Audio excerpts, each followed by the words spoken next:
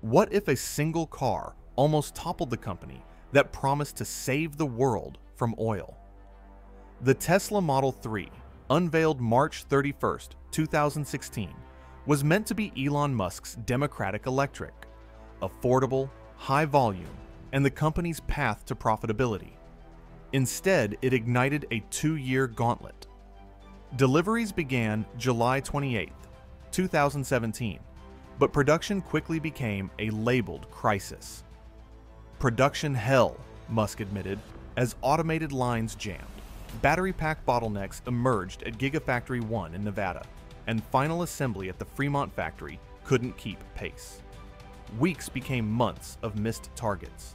Tesla aimed for mass output and instead encountered a cash-draining backlog, severe quality rework, and frenetic all-hands problem-solving. Musk spent nights on the factory floor. Engineers improvised manual workarounds and retooled robotic stations. He later said excessive automation had been a mistake. The company repeatedly warned investors about liquidity risks in regulatory filings and leaned on intense capital markets access to stay afloat.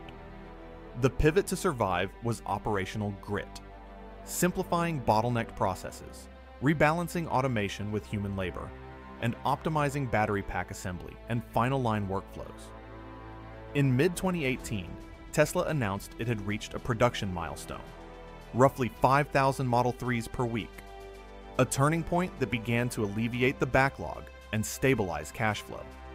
That manufacturing rescue allowed Tesla to scale, fund Gigafactory expansion, and transition Model 3 into the company's flagship revenue stream.